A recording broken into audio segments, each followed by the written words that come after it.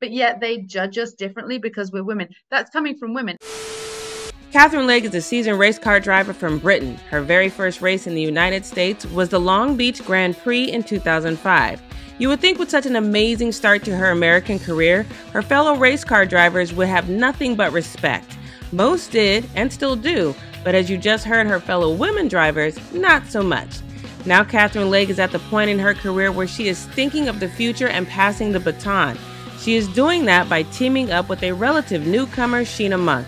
I'm Jackie Ray. On this week's episode of The Word, Katherine Legge and Sheena Monk are talking how they are preparing for this year's Grand Prix and how they hope teaming up will inspire women to support other women. So you think the Democratic Party cares about Black people? Believe it or not, Rex, I think that tweet is part of the problem. Do you feel like we could have addressed this homeless issue much sooner? You have to speak a word, make it a good one. Okay, let's go.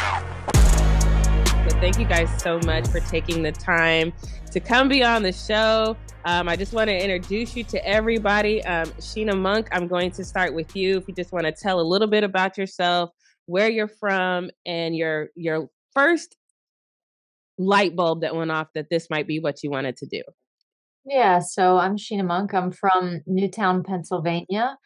I've only been doing this for about 5 years, but I, grew up loving cars and basically anything with an engine. So my dad raced motorcycles professionally, and so I kind of grew up around it. But it was more like backyard, like dirt bike, go-kart kind of thing. And I just did it recreationally as I grew up, and did some what we call high performance driving events. And chance would have it, I was at one of those just in my regular street car, and somebody said to me, like, hey, like, you're pretty good for like somebody with no experience and no training. Would you maybe want to pursue this if it was there? And it was, obviously something I had dreamed of. I just never understood the path to doing it. And so my route into the sport was a little atypical.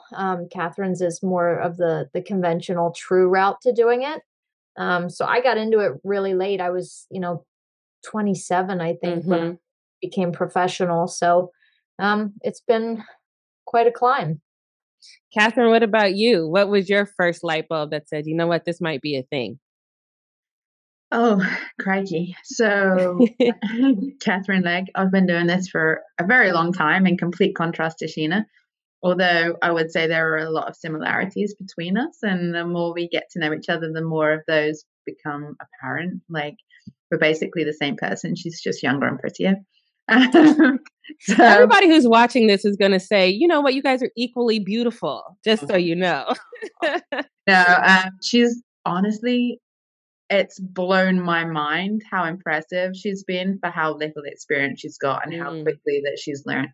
So I've been doing this for a long time. I started racing go-karts when I was 9, and I came the traditional route. I did route, as you say over here. I grew up in England racing go-karts, and we didn't have any family money, so I had to kind of claw my way up and through. And so I basically took rides doing whatever I could at the time, and some of them were great and some of them were less than great. One of them I nicknamed the car of almost certain death, because it was so sketchy. And I worked my way up through open wheels. So I did Formula Ford, Formula Renault, but I did races here and there and didn't really ever do a full season until I came to America. And I came to America in 2005, and I did first full season in Atlantic racing. And my first race was Long Beach Grand Prix. Yay. And I won that race, which is what catapulted my entire career. So Long Beach is obviously very close to my heart. And it's just, it's been, I actually have a Long Beach Grand Prix sticker on my computer.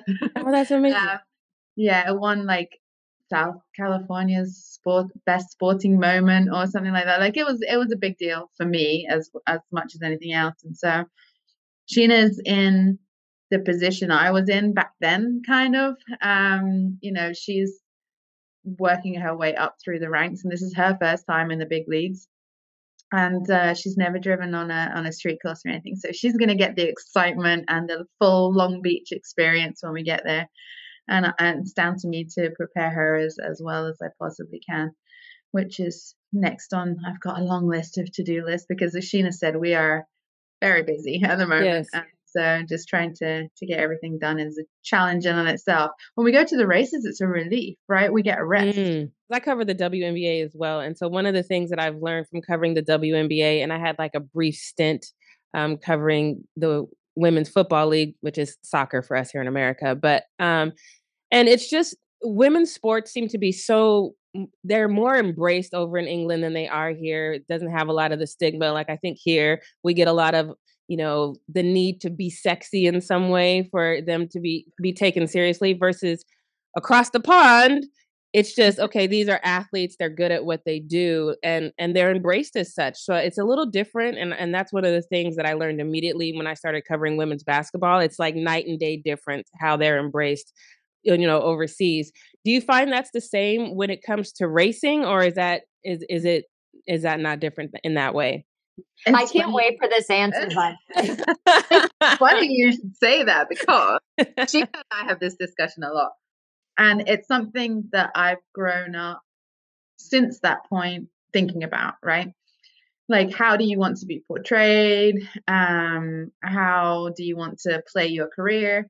So at the time, there was basically 2 female drivers in the world, and I've raced all over the world, and so I've seen the evolution of things kind of happen from a European standpoint and North American standpoint. And it was myself and Danica. Mm-hmm. And so Danica being American, me being British, I never made the connection between the sports in Europe and the sports over here being sexualized or not, but it's really a tightrope to walk. You have to be seen as feminine, and you have to be seen as attractive, and to get sponsors, to get marketed, to be able to do this in the first place, right? But then you want to be taken seriously, and you want to be treated equally and the same as everybody else. So where is that line? So I struggled with it. I don't so much anymore. Back in the day, I wanted to do everything that the guys do, and I didn't want to wear any makeup, and I didn't want to be any different because I wanted the people within the sport just to see me as another race car driver. But that's not what gets you the sponsors and the partners and everything, especially over here to go racing. So I feel like it is just this tightrope to walk, and a lot of people go overboard with it. And then I think you don't get taken seriously because then people see you as more of an object and they think that you're doing it for the wrong reasons. Like I see a lot of young drivers coming up through, and we won't drop any names, but Sheena and I have already discussed this. Like there's a lot of them that are doing it for the wrong reasons because they're doing it for the attention rather than doing it for the love of racing. So you have to prove yourself at the same time. And so it's really difficult. I mean, it's a lot easier when you look like Sheena looks, right? Like she's gorgeous, so she doesn't even have to try. But then she can just focus on the racing and being taken seriously, and it doesn't take away from anything. The problem is it's not so much the people within the sport, it's being judged by the people on the periphery, whether that's the fans or the sponsors or the series. And it's really tough, man, and the guys do not have that at all in any way, shape or form, and I don't think that they can understand it because you also want your dad to be proud, so you don't want to go and do like in a bikini like over the car and like try and use that either, but you do want to be seen as you. And so I don't know. Sheena has a bunch of thoughts on it too. And I'm slightly more conservative. Katherine and I have very much a push-pull conversation on this. And, we always kind of joke that like, okay, we'll meet in the middle. So I definitely do agree with her stance on, trying to just be neutral so that you're respected for your craft and what you're trying to accomplish. But I also think that, I don't want to say that we are using the advantages we have as women to just stand out differently in the sport, because I do think that there is like a connotation and a perception and just generally like you're almost like creating your own brand, right? As a driver. And so I think depending on the way you set yourself out, it determines what kind of, Catherine's saying like, yes, to some degree, it does help potentially bring in new partners, but I think equally as much, if you push a certain image, then I think you're actually self-limiting your partners at the same time. And so there's this really strange middle ground of, still being very feminine, but also maintaining an image that is serious and focused on the actual sport. It's so funny because no matter what sport it is that I ask this question to women, it's always the same. It's always about walking that fine line. And then, as you said, Katherine, I would bet my last dollar this is not something that men ever have to worry about because they can just go up, get up, put gel in their hair or not. Nobody cares. It's never a thing with them. So I'm glad you guys are both so open and candid about that. I have to almost debate that to a degree, and Of course, yeah. well, no, you know why? I'm a big basketball fan. Me too. And so like I see, especially more now, and I guess maybe it's social media that's doing this, but like I wonder, do the NBA players, and I especially think this for like the rookies, because like they're starting to show players um entering the arenas before the games and like what are they wearing and what kind of like luggage are they carrying? And so like I just think from, do the rookies feel like they have to dress maybe when they don't have as big of a contract as like some of the stars in the NBA? And so like are they feeling pressured because that's like a new component to the game is like and you see it in the NFL too, but I feel like the swag is pretty high in the NBA. So, do those guys feel pressured about like are people giving them the outfits to show up? But I only say that just because I'm a big Sixers fan, so I pay attention. Oh, see, we were good for a while. No, I'm just kidding. No, I agree with that though, but I still think that, if Kyle Kuzma decides to wear like that bubble, whatever the heck that was he wore one day, I still don't know what that was. But we can laugh about it, we can joke about it. But as a woman, if you wear that, it's so people are gonna be so critical of you. You're not gonna get away with it. You're not gonna be able to laugh it off. That was a moment in time for him. That would have been the rest of the season for anyone in the W. So it's one of those things that I just understand those nuances. At the same time, I am a big basketball fan as well. So I looked up to like Lisa Leslie when I thought about going into, playing basketball as a career. But I had these like role models to look up to for the sport that I potentially wanted to play. And the first time I covered the Grand Prix and I started looking into, the history of it and finding out that, there was an all-woman team from 1966 to 19. I had no idea. And I just didn't know. I'm like, how is this not a thing? How is this not pushed in the forefront? In case there are little girls out there that are thinking about that, why do we not get the same role models in this specific sport? Do either of you have a thought about that? I just think in general that um I don't know that it's really normal for girls to like cars. And I think it sort of stems from that. Like it's kind of like, like it's kind of like a yucky, dirty thing. Like and I think just conventional gender roles are not necessarily, I think even just women's sport, is how long are we talking that, women are heavily playing sports? And so I think that like auto racing is just like a further evolution of that, of just like, rolling up the sleeves and really like being gritty. Catherine and I talk pretty extensively about this. Like you have to, specifically for auto racing, you have to be so hardened and tough.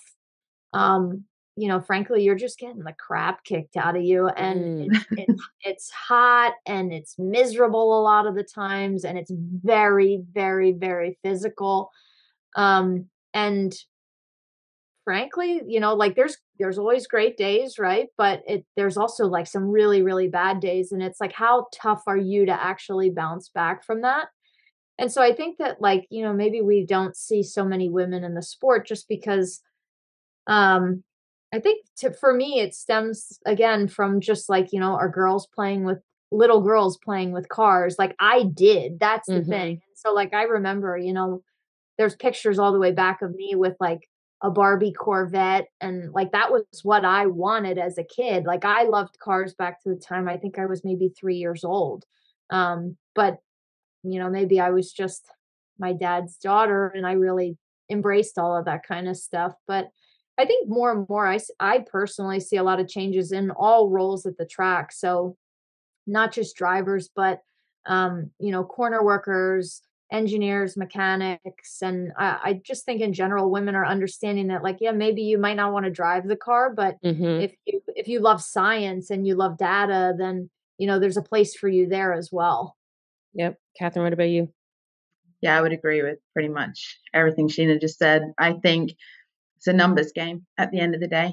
Times are changing. So if you look at my parents' generation, my mom says it's dirty, it's dangerous, it's smelly, it's noisy. Like, why would I want to do that? And my sister's very much the same. She thinks the same. So I think the following generation, things have started to change, and there's been more women doing a multitude of different things. Like, you look at 100 years ago, there weren't women running countries, there weren't women running companies, let alone there was no female sport, right? When I was growing up, we weren't allowed to play football, soccer. So it's just a constant evolution. And so more and more women are getting involved, more and more women are realizing that they can basically do everything. And so then it will trickle down. Like, if you had 50% doing go-karting and working their way up through the ranks, then you'd see more women at the top levels, but you don't. When I was doing it, I was one of maybe 2 or 3. And then out of those 2 or 3, I was the only one who continued it because, as Sheena said, it's really, really hard. And you get bullied a lot. You get made fun of a lot, especially when you're younger and you're doing it. So you have to be pretty tough, and you have to do it on your own because there isn't anybody else. And it's really nice that this year Sheena and I can do it together because we understand each other. I can guarantee you that out of the other 100 guys on the grid, they have no idea what it's like in our shoes because they are one of the guys. And even though we're just another driver, it's a totally different experience for us than it is for them. So we need to learn to support the ones that are getting in, that show talent, to push through when it's hard, right? Because when it gets hard, maybe they think, oh, this isn't for me, I'm going to go and do whatever else is. But just like with all women's sports, there's more women watching them now. There's more women supporting other women instead of thinking, I want to be the best woman, which is, as Sheena will tell you, my pet hate. Then the more we support each other and the more we watch each other, the more demand there will be, the more women will get paid in the sport, the more women will tell their daughters that it's possible to do it. I didn't think it was possible when I was growing up. I just didn't give up.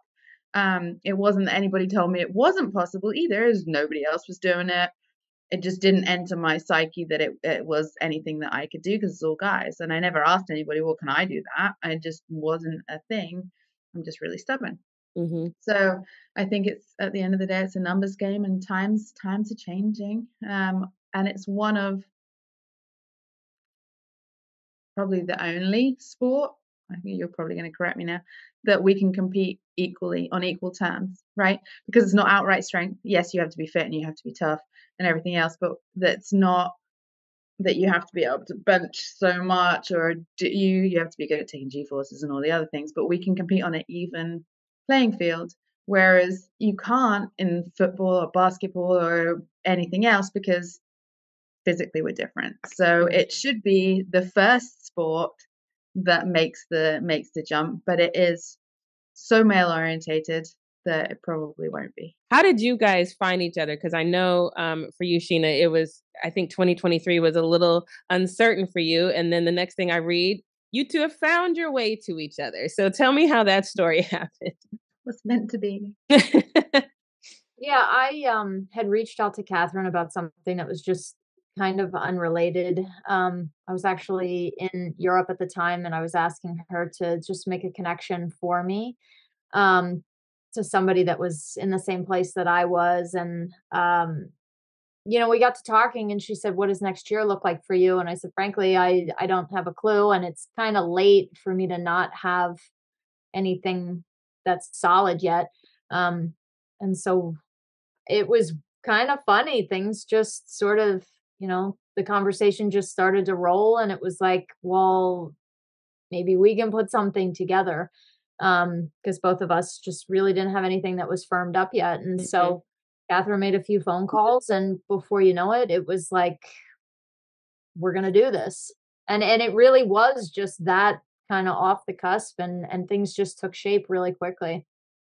And Catherine, do you feel like she's your counterpart? I know you say you guys are. I do. Honestly, it's been like rejuvenating to me because I've been, like I told you in the beginning, I've been doing this a long time, right? And so you go through good years, you go through bad years, you go through situations where you're in a good team or a bad team, and it can get stale at some point. And to find the motivation to go train, to get just the motivation in general, I do genuinely, from the bottom of my heart, believe that everything happens for a reason when it comes to things like this. And I think this happened for a reason. And I worked with Sheena a few years ago when it was her first ever year driving a race car. And my dad's like literally her biggest fan. It drives me up the wall. I'm like, I'm right here. And he looks at all the data and everything. He's like, she's got something really special. And I'm like, yeah, she does. I mean, she had a massive accident in California and came back like it was no thing, like mentally nothing. And I know from personal experience that is not easy to do, right? Like she's got guts. So to be able to get to drive with her and kind of like pass the baton on, and we joke about this too, like, okay, I'm doing this with you now in sort of 20 years time, or however long it is going to be when you stop racing, and we'll do it again. And I still want to call your races and do everything because it's been really fun as well so far. Like it's just given me more energy, and I love her as a human, and I love working with her, and I'm really excited about this year. It's not going to be easy. We've had a really tough last weekend. We had a great first one, but still with our issues. So it's also a mental challenge to like turn things around and put things back on an even keel and go and get some results. And I tell you one thing, I cannot wait to be standing on the podium with her and like high-fiving and spraying champagne over each other and stuff and being like, yeah, we did this thing. Like this is what we set out to do. And I am even more sure that it will happen, as is Barley. Yeah. I love that you said that, because you said earlier one of your pet peeves is the competition between women instead of the support between women. Do you think that this partnership between the two of you can kind of show other women like, yeah, you can compete in the same sport, but you can still support each other as well? I'm actually going to butt in there, and sorry, Sheena, but absolutely. Like the number of women that we come across in the sport as well that are just out to be the best woman or not supportive of other women is mind blowing to me. Like they don't even know you. I got here on merit. I'm just as good as any of the guys. Sheena got there on merit.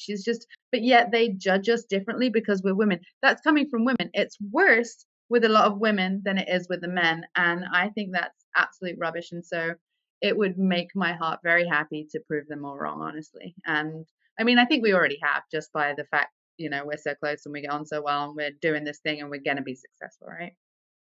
Right. Yeah.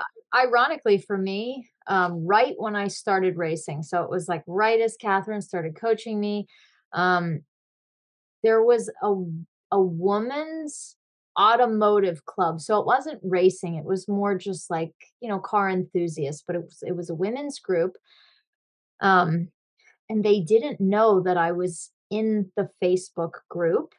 And one of the other, so there was like, maybe like 150 women in this group. And I didn't comment very much. And there was a woman who ran the entire group and a very well-known Instagram page. And it's like incomprehensible to me. She took like pictures of my first outing driving a race car and basically like mocked me and said like how I was faking it for clout and like, look how hard she's trying. And I remember like butting in and like just very professionally, but like I felt so much empathy for her at that point. It was just like your entire mission of everything that you have argued that you are about just completely went out the window. And I'm here and I'm seeing this. And I had to feel bad for her at that point. It was because it's like, you've established yourself, like, frankly, within the industry, people knew who this person was. And it's like, you just completely undermined every mission that you claimed to be about and to love. And so, ironically, like, some of the most um unsupportive people have been other women. And that's from day one for me. It was just because my path into the sport, I think, was rather unconventional. Um, so it was later in life, and it's difficult to get into at that point. And so I just think people were looking at it, and it was kind of what Catherine touched on earlier. It was like, are you doing this because you really love it, or are you doing it because you think it looks cool online? And that's frankly like kind of hard. The distinction between that is difficult, right? So, for me, this is a lifelong dream. Um, and like again, Kat touched on this. Like, I had a huge accident, and I broke 9 bones in that. You wouldn't come back if you weren't absolutely out of your mind obsessed with this. Just because it's literally you go through something that traumatic, and like, you either have to be obsessed or insane to continue doing it. So It's both, by the way. and so I think, at that point, I hate to say it, right? But I actually, like, in some ways, that accident, like, almost felt like I got street cred for that, because it's like, okay, like, so she came back from that. So, like, she really means it. She really wants to be here. Just for our listeners who don't know, you had 4 pelvic fractures, 4 broken ribs, and a broken sacrum, which is technically another pelvic fracture. So, but that's like your whole lower section seems like. Yeah, it was tough. You can't really walk very well or sit very well. Can't anything, honestly. And it took every bit, frankly, of like 9 months to heal fully. Right at the 6-month mark, I started to kind of feel like, okay, this body resembles what I think it used to be. But it took that long. And, kind of against doctor's orders, I went back and raced at 7 months because I wanted to get a full season in the following year. So, but yeah, it was one of those things where, like, literally hitting a brick wall, and it's like, this is like not going to slow me down. This isn't going to stop me. I'm doing what I love. I'm doing what I always wanted to do.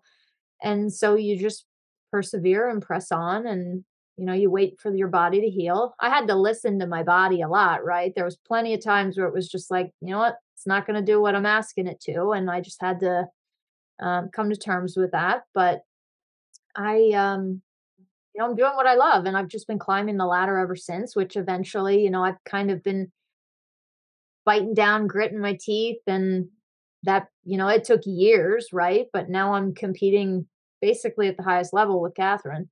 Now, Catherine, you're familiar with this track in Long Beach in a very fond way.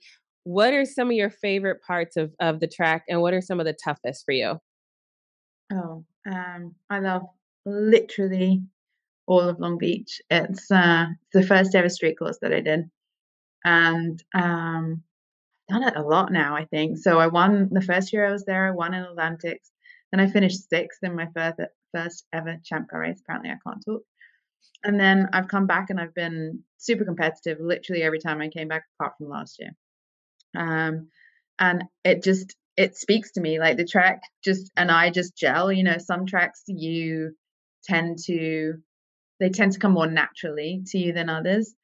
And this one, it's just, I don't know, like, even turn 1, the right amount of curb, and I'm not scared of getting all the way up to the walls, and I've lost my fair share of mirrors at that place.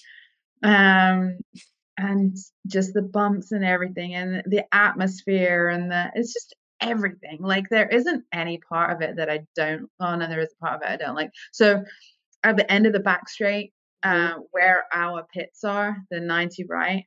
Let me see what turn it is, because I have it on here. 9, 10, 9. 10, 9, 10. I don't like that anymore. I used to like it, but now they do the drifting on it. And so when you hit that rubber, it's super slick, and it changes so much throughout the weekend that you never really know, does it have grip, does it not have grip, and it tends to, like, push the rubber all the way up to the wall. So because they're getting close to the wall, you've got a cushion almost, and then if you go over that, then you're in the wall. So it's not very progressive, and it's not got the same surface as the rest of the track. Also, the hairpins, like an art form of getting around that, but it's all awesome. I don't know. And even the atmosphere, like in the infield, you have to fight your way through people to get anywhere fast, right? Like it's just seas of people everywhere. It's awesome. It's an experience. And Sheena's going to be going to do the PR event there on the run up to, so she'll get to look at the track and everything before it's covered in people and pits and paddocks and everything. And so I hope she loves it as much as I do. But the discussion that her and I will be having on the run up to it, with data and gears and where you brake and what you do and everything, it's going to be a long one, because I got a lot of tricks around this place too. Oh, nice. Sheena, are you looking forward? Yeah, I am. I've never been on a street circuit before, so it's definitely going to be a huge learning opportunity for me. Just as a driver, you're always looking for chances like that to just kind of progress your craft in a different way. And so this is, a unique new growth for me. But I do similarly realize that, it's going to be a challenge. The margin for error is very small. And, sometimes Katherine praises me for it, but other times she's like, come on, you got to go. The way I operate is, I kind of like to err on the side of caution at times and sort of build my progress just so that I'm not overstepping and wrecking cars, just to find my limit. And so in a place like this, since it's not a place where we can go and practice or do what we call testing, it'll be good that I get to see the track ahead of time. But frankly, like, I have to spend some time on a simulator ahead of time, which I don't enjoy doing, frankly. But it's really the only way for me to, get my feet wet as best I can and get up to speed quickly, because that will be very important for us. What about your pit crew? How valuable is your pit crew? Are there any women on your pit crew? Yes, we have one. Karen, she's awesome. Our guys are incredible, honestly, and they deserve the credit, not us, because we have the easy job in a way. They're there before us, they're there after us. They fix all the damage that we do. They set the car up. It's about them being precise as much as it is us being precise, and we can't say enough good things about them. In Long Beach, it's especially important because you can make or break a race. It's not that easy to overtake, and so the shorter your pit stop is, the more places you make up or can make up, or the most effect. Like, you have to do the best pit stop, and that's on the guys as much as it's on us doing our driver changes. Like, if they are impeccable on the pit stop, then that's track position for us, and that could mean the difference between winning and finishing 6th or 7th. Like, it's huge. So it's a lot of pressure for them too, but we're very fortunate that we have a really great crew. Well, this past weekend, it was like they were more like battlefield triage medics than anything else. No, really, it was like we were always coming in with a problem, and time is of the essence. And it's like they're literally saving the car's life when you bring it in. And then it's like, okay, go, go, go. And, unfortunately, you can't really get the car back to 100% in that kind of a time frame, but it kept us, in the fight. I wouldn't say we were competitive by any stretch, but the car was able to keep going and get us valuable points for the year. So they're equally as important, and they're kind of the people that don't always get the credit. Thank you guys so much for joining. I can't wait to see you guys both in person. And to close out Women History Month, though, in the spirit of us breaking some of the competition and just supporting women across all sports, across all genres of no matter what we're doing, can you both give us a quick word of advice for women? Katherine, I'll start with you. Never, ever give up. And if you doubt yourself, fake it until you believe. I love that. Sheena? Yeah, for me, it's pretty simple. It's go out and do what you love. And, you don't have to be good at it. It doesn't matter how old you are, but if you're passionate about it and you just really put your head down and go for it, you can do anything. This is only the third time Katherine and Sheena have raced together, so I am sure they would love your support on April 14th.